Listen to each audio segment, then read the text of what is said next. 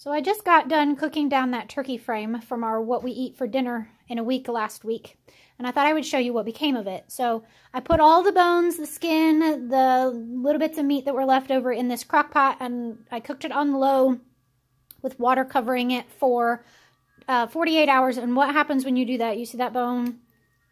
It literally pulls all of that good, healthy calcium and collagen out.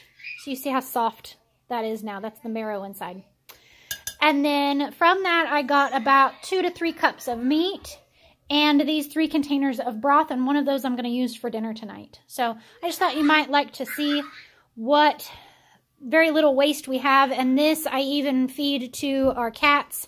Someone had showed concern with that before because they were worried about the cats choking on the bones. But as you can see, they're literally mush. So if that grosses you out, sorry. So yeah, a lot from a little.